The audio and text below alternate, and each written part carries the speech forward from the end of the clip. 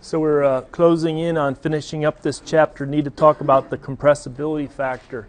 That's basically for real gases, which is when you don't have an ideal gas, but it's close to being an ideal gas, we can use the compressibility factor. It looks like I'm not going to really talk about software. I like to, but I'm just not going to have time.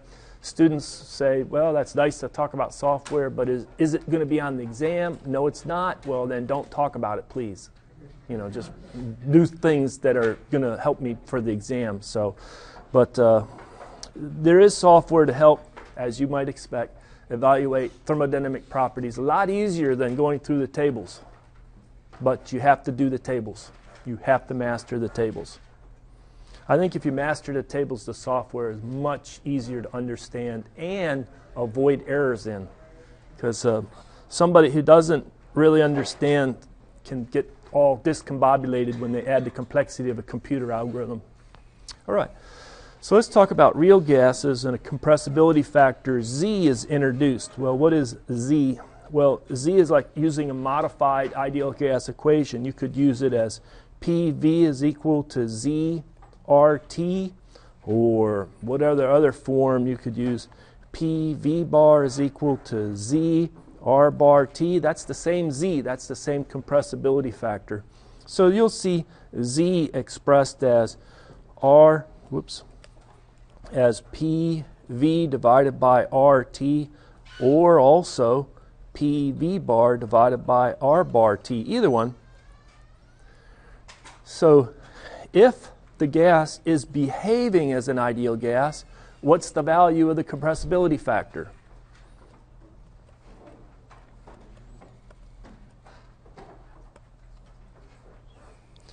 And sometimes it's around 1, but not precisely 1. We would say, it's close enough, let's treat it as an ideal gas. But sometimes it deviates further away from 1, and we shouldn't treat it as an ideal gas anymore. Actually, this is a good test. If Z is around 1, then you justify using the ideal gas. And if it's not, then you say, it's not an ideal gas. I shouldn't treat it as an ideal gas. So often a student will ask, they'll say, how do you know that carbon dioxide at that pressure and that temperature can be treated as an ideal gas? You check the compressibility factor, see if it's close to 1. All right. Here's a compressibility chart. What they've done here is on the x-axis. Can you see what they've plotted? Reduced pressure. P sub R, the reduced pressure is the actual pressure of interest of the gas divided by the critical pressure of that gas. And they plotted a bunch of gases, methane, ethylene, ethane, propane, etc. There's quite a few gases plotted here. Now, before we jump into it, let's take a look at what's on the y-axis. What's on the y-axis? Z. What's the name of Z? Compressibility factor. Is Z dimensionless? Or does it have dimensions? It's dimensionless. It's dimensionless. All right? Yes, sir. Was P sub C the critical pressure? Yeah, for the critical point. That's right. And we'll show you where we get that critical pressure and critical temperature for each of these substances. And now what they've done is they've plotted a bunch of groups of data, and then they put a curve through it right here. Everywhere for that curve is an approximation going through that data for a T sub R equal to 2, and then this one's a T sub R equal to 1.5 and 1.3. Well, what is T sub R? It's the reduced temperature, the actual temperature divided by the critical point temperature.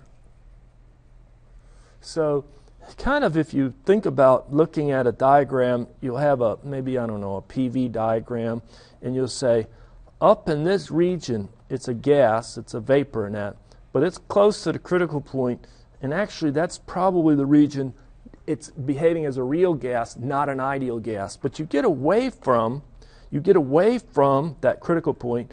Either you get really high temperatures, or you just get low pressures up in there, and it does behave as an ideal gas. Think of it either on a two-dimensional plot or a 3D plot. So it's gauging everything to where you are at in relation to the critical point. And a lot of different data, a lot of different gases collapse so you can have a generalized compressibility chart. Now, what you'd say is if it's anywhere around 1, then Z, oh, that behaves as an ideal gas. So maybe we cut and we say anywhere in here. A little above 1, a little below 1, it's behaving as an ideal gas. Well, we could see some trends. At very low reduced pressure, it behaves as an ideal gas, regardless of the temperature, because they're all converging up toward 1, aren't they? And then also, T sub r, if you have a high T sub r, so it's hot compared to the critical point, then it behaves as an ideal gas regardless of the pressure. So those are the two trends. It behaves as an ideal gas when P sub r is a lot less than 1, as well as T sub r greater than 1. Yes, sir? For most of the other elements, do they ever start becoming similar to ideal gases at very high reduced pressures? You can check it on the compressibility chart, but everything starts to get out of whack if you go to super, super high temperatures as well as super, super high pressures. But there's 3 charts that will answer that in the back of the appendix. And I'll point out where they're at. So, but what we have is a lot of gases over a modest range of pressures and temperatures compared to the critical point temperature and critical point pressure. It collapses to very uniform. There's some error around each of these curves. It's not like it's a very precise plot, but it gives you a general feeling of, oh yes, I could justify ideal gas or not. And if I don't, and I still want to use a modified ideal gas equation with Z, this is the numeric value of Z I should use. So maybe with a reduced pressure of 3 and a reduced temperature of 1.3, let's say that intersects right around here, I would read off and say, I'll use the modified ideal gas equation with a compressibility factor of around 0.65. This is one of those that you should have available to you during exams. It's in the back of the appendix. It's figure A1. You can see a couple figures. If you're not bought this pamphlet for the exam and you've chosen to print out the PDF version that you purchased, make sure to include those pages. So you would skip the few pages that are for the English units, save some paper, but include the figures and charts part. Okay? So the first one is A1, figure A1, and then it has figure A2 and figure A3. But let's look at figure A1. It's only for a reduced pressure up to 1. So A2 and A3 go at higher reduced pressures. And you can see T sub r, the reduced temperature, here's 5, here's 1.4, here's 1.1, etc. Same trend. At low reduced pressures, it behaves as an ideal gas because it's close to 1. And at high reduced temperatures, it behaves as an ideal gas. Every now and then, you can get the Z greater than 1, but often it's less than 1. You can see that it's often less than 1. Let's solve a problem. Compute the mass of refrigerant 134A in a 1/2 meter cube tank at a temperature of 80 degrees C and a pressure of 16 bar using the property tables for part A, assuming it behaves as an ideal gas, part B, and the compressibility chart, C. They will give you all 3 different answers. The most accurate will be the first because it's based on experimental observation, tabulated, and it's put into the tables. Well, why would you do the other 2 then if it's, you know, A is more accurate? As an exercise to see how accurate they are? Okay, so if I'm interested in computing the mass and I know the volume of the tank, what's the volume of the tank? 0.5 cubic meter. First clicker question. I know that I'm going to use the specific volume, but I can't remember if I either multiply by specific volume or divide by specific volume. I'm interested in getting the mass. All right? So do I use the equation where it's the volume times the specific volume, or the volume divided by the specific volume? If you think this is correct, answer A. If you think that's correct, answer B.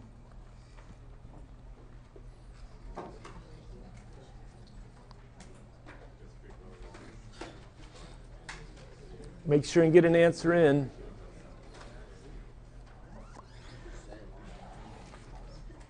Well, to help answer this question, you might want to recall the SI units for mass. Kilogram, true or false? Yeah. SI units for volume, meter cubed. So I want to get the units to work, so it looks like I'm going to multiply by something that's kilograms per meter cubed. True?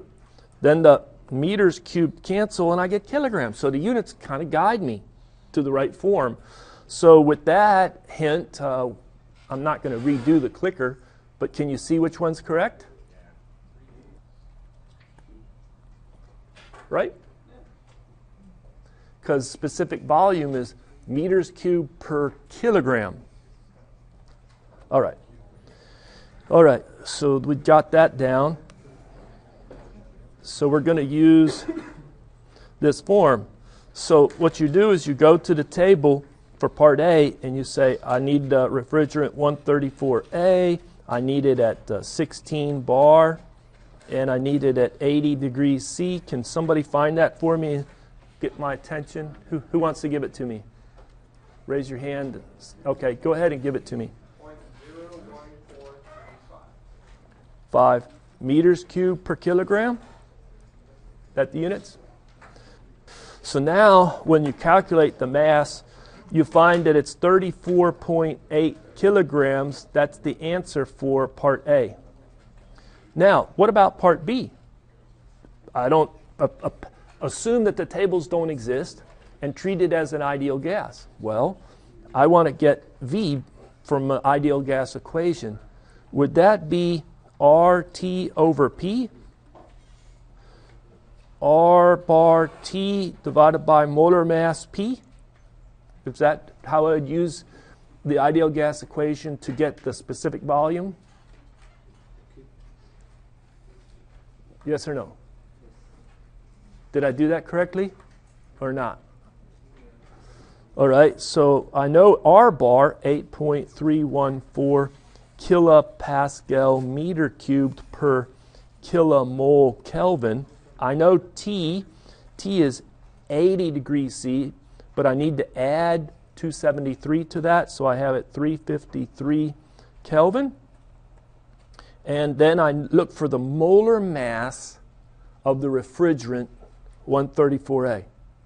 Where am I going to find it? Where am I going to find it? Make sure we know where information is on the exams. So table A1, a line further down, refrigerant 134A. They give us the chemical formula. They give us the molar mass. And I'm going to need in a minute the critical temperature as well as that critical point pressure. All right? So those 3 pieces of information, the last 2 we're going to use for part C. But let's go back, use it 102.03 kilograms. So let's go ahead and put that in there, 102.03 kilograms per kilomole. And then the pressure is 16 bar, which is 1600 kilopascal. True or false? I think that's true. So kilopascals go, kilomoles go, Kelvin go, and we're left with the correct units. So the specific volume, assuming ideal gas behavior, gives 0.0180 meters cubed per kilogram. It's not the same, is it? Compare those 2 values. It's off. And when we compute the mass, we compute it to be 27.8 kilogram. For part B, which is a 20% difference. Why is it different? I'm sorry? Why is it different from that? Because refrigerant 134A at that temperature and pressure is not behaving as an ideal gas. It's behaving as a real gas. It's still a vapor, but it's not far enough away from the top of the dome, if you want to think of it that way. So the next part, use the compressibility chart.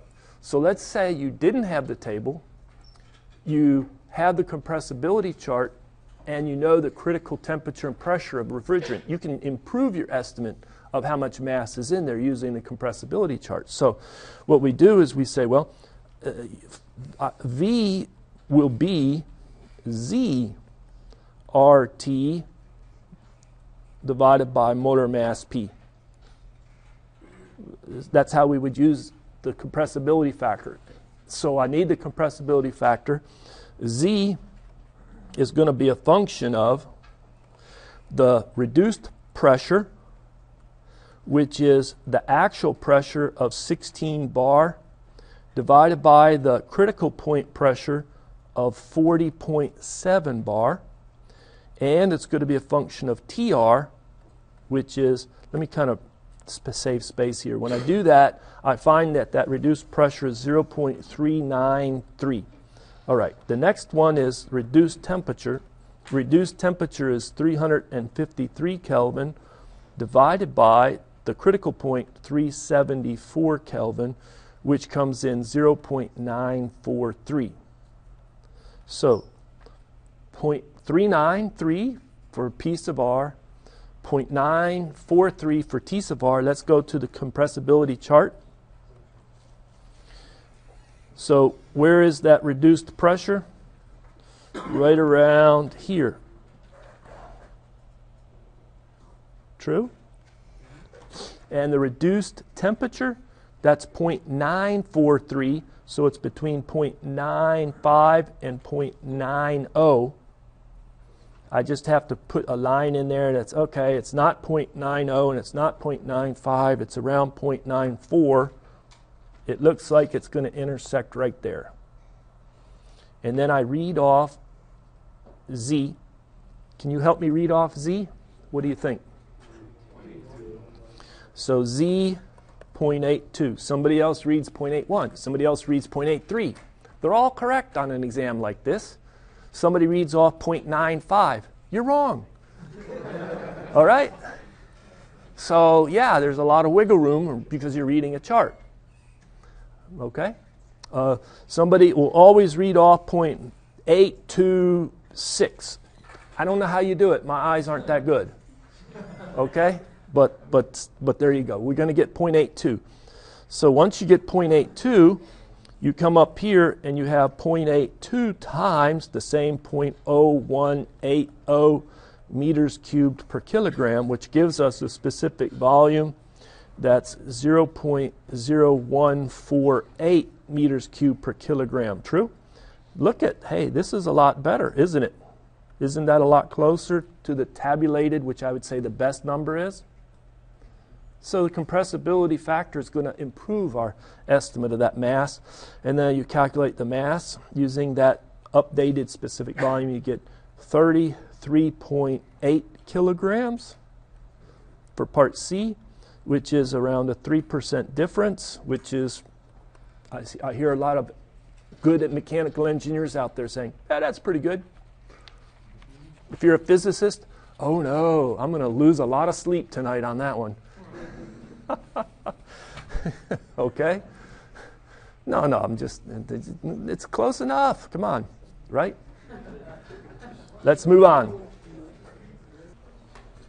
Now I want to talk about something really simple. It's kind of wrapping up and trying to put in perspective this class, because we talked about material in different phases. What is one of our most useful materials in power systems? Water. And what type of phase do we talk about? Vapor, liquid, solid. So let's do this. Let's start with water at always 1 bar. Never change the pressure. 1 bar.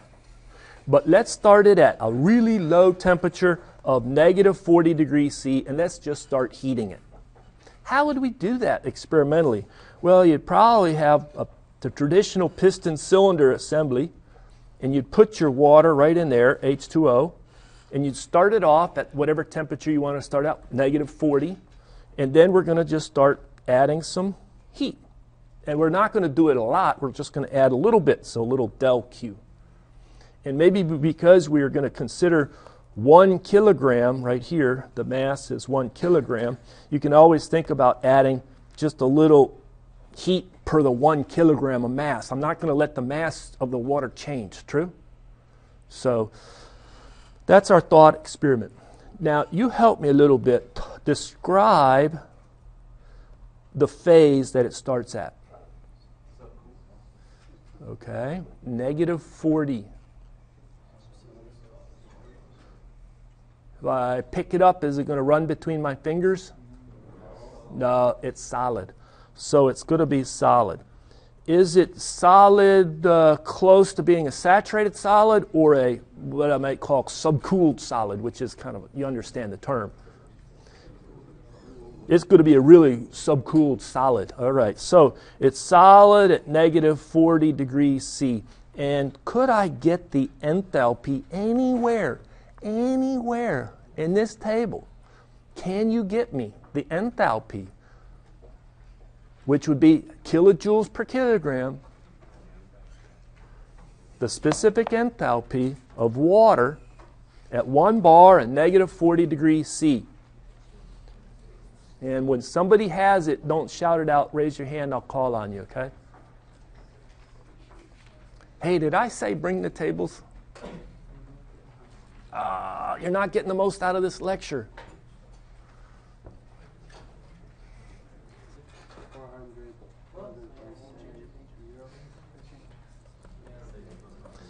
What table was it? A6.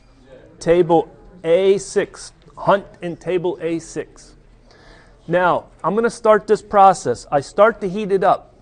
If I do the first law analysis for this little chunk of mass, what's happening? I'll have a little del Q. I'll have a minus del W is equal to du, change in internal energy, true? We're doing constant pressure heating. It could expand a little bit. That W will switch over and combine with the du to become a d. This term is going to come over here, and we're going to have del Q is equal to H. Constant pressure heating. All right. And then what will happen is as you start to heat it up, you're increasing the enthalpy. Solid water, ice, all right, as you heat it up. Okay? It essentially doesn't expand much as it melts, or before it melts, it's going to get up to be saturated solid.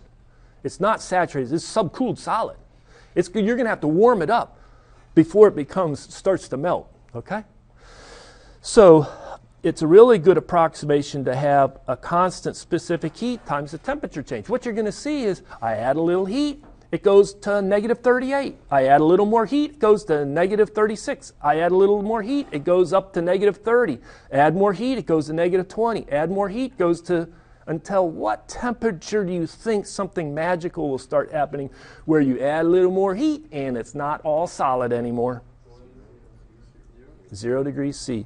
So basically, you're going to get it up to be a saturated solid at 0 degrees C.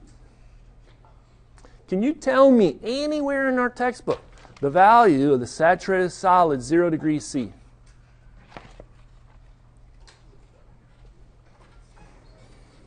And what I'm going to do is I'm going to move this over so I can conserve room a little bit. So this is our temperature column, and that's our enthalpy column, and all of them are going to have units of kilojoules per kilogram, and I'm repeating the degrees C, but that's okay. It's going to be what number? -333.42. I'm going to truncate to 4 digits. Good. We got a confirmation. Anybody else? A couple of you. Excellent. Good, good, good. So now, what was happening during let's say state 1 to state 2, what was happening? You're just dumping heat in, and it's changing temperature. The world looks good. We know a specific heat. You can go and get a specific heat. What is a specific heat would be?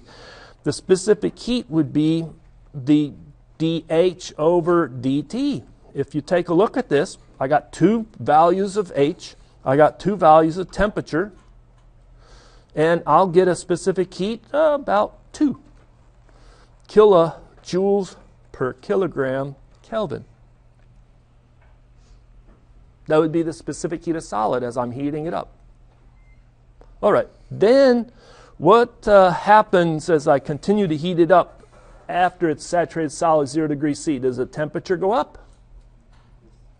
I heat a little more. Does the temperature go up? I heat a little more. Does the temperature go up?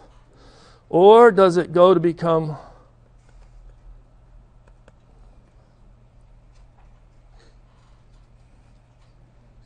what temperature will that be, the saturated liquid? What's the enthalpy of saturated liquid at 0 degrees C?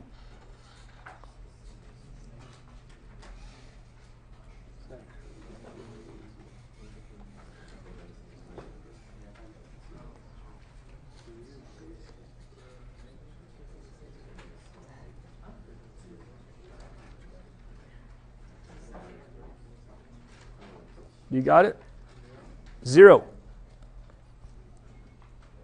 I know we don't have a data point. It's the temperature is 0.01 degrees C, rounded off to 0. And then the enthalpy is like 0.01 degree, or 0.01 kilojoule per rounded off to 0, right? That's what you were doing. He's a good engineer, right? I'm not trying to quibble about the fourth significant digit on some of this. 0. You know where you got that out of the table? Which table? A2. Now, what happens? All that heat was added and it didn't change temperature. This blows students for a loop. They can't believe it. You're adding heat, professor, and the temperature's not changing? I'll repeat it to you on the exam, but I sure don't believe it. What's happening? Change of phase. It's going from solid to liquid.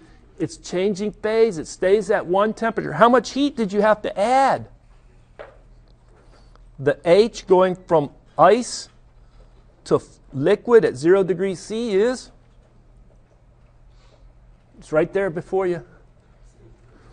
333 kilojoules per kilogram. If I have 1 kilogram, that's about 1 liter water bottle. It was ice. I'm going to have to dump in 333 kilojoules.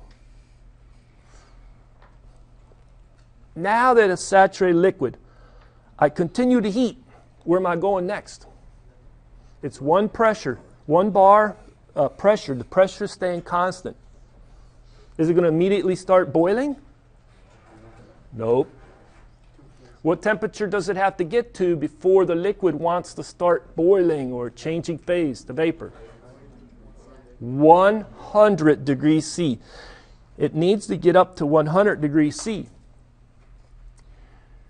When it gets up to 100 degrees C, this will be a little tricky for you, but how would you describe it? It's saturated liquid. Hold it, professor. You said it was saturated liquid down here at 0 degrees C. I know, but that's the phase change from solid to liquid. Now we're going liquid to vapor. True? So what's the enthalpy of saturated liquid water at 100 degrees C, or 1 bar pressure? 418.94. What's happening here? Would I describe it by a specific heat? Could I describe it by a specific heat? Sure. It's a specific heat of liquid water. Would I use a similar equation? It's a change in the enthalpy or the change in the temperature. And the specific heat of liquid water would be, you can see the numbers right here, about 4.2 kilojoules per kilogram Kelvin. That's also confirmed in another table, table A, what is it? Where they have some solids, liquids, selected. A table A19 repeats that. You can also find this number in table A19. All right? Can you see that in table A19? It's specific heat, liquid water.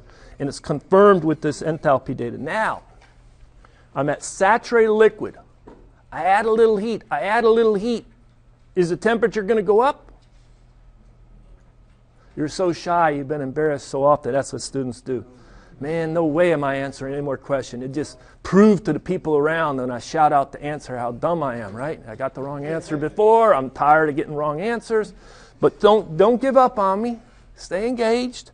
You add a little more heat, it's going to become saturated vapor. Will the temperature at 5 be the same as the temperature at 4? You betcha. 100 degrees C. Will the enthalpy at 5 be the same as the enthalpy at 4? No. Can you tell me the enthalpy at 5? Somebody raise their hand and then I'll call them so they can read it off to me. Who's got the enthalpy at 5 other than a couple people up here in the front row that have been participating with me all day? Somebody new. Got it. All right. You're the man. 2,676.1. Let's just leave it right there. 2676, right? You agree? Yeah, I think the one before that is actually wrong. Yeah, that should be 419. All right. We got it. 419. Thank you very much. We're good to 3 digits. Do we like 2676? I need a couple more confirmations. Yes. Okay, now, somebody tell me what is the HFG? You can either take these two numbers and subtract them, or you can look at that column in between at 1 bar. What's HFG? 1 bar pressure, 100 degrees C. 2270? 2260 kilojoules per kilogram. 2260. Anybody, you like it? I got a bunch of thumbs up. Excellent. Now what happens if I continue to heat to state 6? What's going to happen? You're going out into the superheated vapor state. And so the temperature goes greater than 100, and it goes up. And you're not going to get to another saturated state or anything. Right? So, but when you heat it up, guess what? The specific heat of superheated vapor is around 2 kilojoules per kilogram Kelvin for steam, which is about the same as it was for the ice. Just happens to be. But the specific heat when it was liquid is not the same. It's around a little more than double that, isn't it? It's around 4.2 kilojoules per kilogram. Well, I like to work through that process before I plot it. So this is how much heat you're adding. And you're thinking about starting the temperature at negative 40. That's close to negative 50.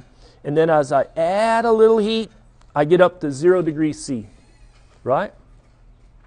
And then as I continue to add heat, I got to add around 333 before I get to saturated liquid.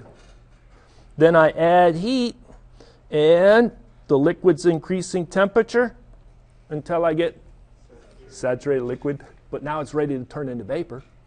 And as I add heat, and this is true to scale, look how much heat you add to get it to boil. Remember that was our 2260 kilojoules per kilogram. So if I have 1 kilogram and I want to boil it, 2260 kilojoules of heat. Where if I wanted to melt it, only 333 kilojoules per kilogram. True? And then you can also do, okay, well, how much did I add the heat to get it up here? Well, you could see how much it is by that length of that line, as well as to melt it. And then I just threw a point in and continued on. So the specific heats in those single phase regions, not changing pressure, approximately 4.2 and 2 again for the vapor. And there's our heats of melting and heat of boiling or vaporization. Does this plot look good? I'll solve this problem, okay? Liquid water, and they tell us the mass of the liquid water is 1.5 kilogram, is initially at 20 degrees C. So the temperature initial is 20 degrees C, and it's to be heated to a final temperature of 90 degrees C in a pot equipped with a 1200 watt electric heating element. Let me kind of draw the pot up here. Here's our water, and we're going to have a little heater element in it. And I'm going to try to the best of my ability to re-sketch this twice, or re-sketch it. How do you like that? And there's the same heating element. All right. Now, you have 1200 watts of electric heating going on.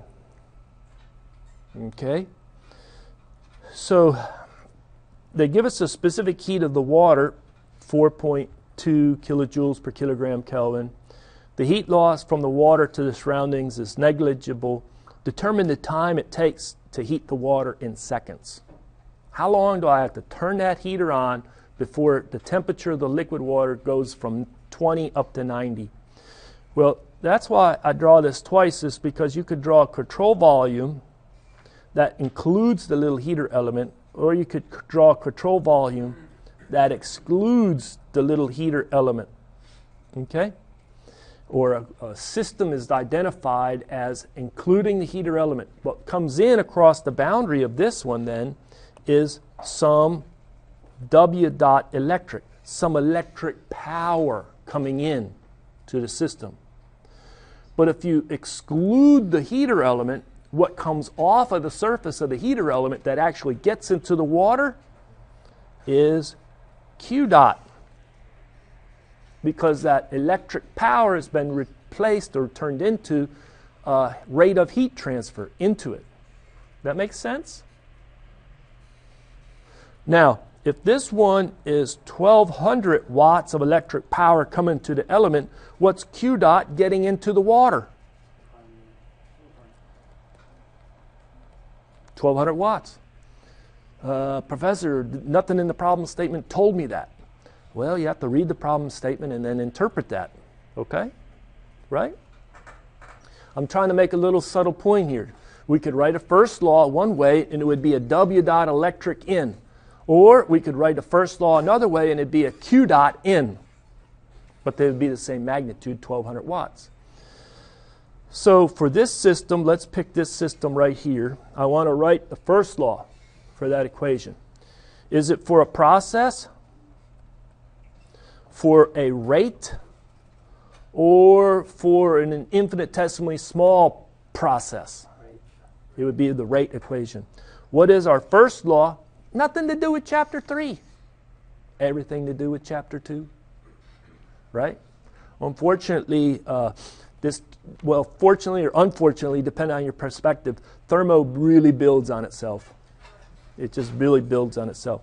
So it would be the Q dot in minus W dot out equal to the rate of change of internal energy with respect to time, neglecting changes in kinetic and potential energy. Does that look okay? So if we say, hey, there's no work out, it's just electric resistive heating in. So I know that one. Hey, that's 1200, isn't it? 1200 watts. Then I'm able to think about calculating the time. So what do I want to do with this equation? Where did this equation come from? First law, conservation of energy. How am I going to then translate this into the time? You know me. Make me happy. Just say separate, integrate. That's all. When you see a little du dt or something like that. So you get du is equal to the integral. Well, do the separation, then the integration. Okay? All right. So what's special about this Q dot? Either the heater's on or the heater's not on. If it's on, it's a constant rate, so it comes outside. True? So it's Q dot times the time that you're running it. I can write it as delta T, or I could write it as T final, saying I'm starting at 0 time, whatever you want to write it as, but that's our answer. We're looking for the answer to be delta T. All right.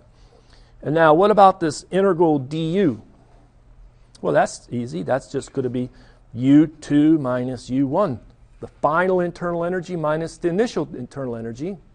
And that's going to be the mass times the final specific minus the initial specific. Or if I want to, because what did they give me right here? Kind of if they give you the information in the problem statement and it fits, why not use it? So for water, we consider incompressible C T2 minus T1. Do you like that equation? Does it look good? Those steps to get there? Or did I lose you? So the answer, I'm going to kind of go back over here.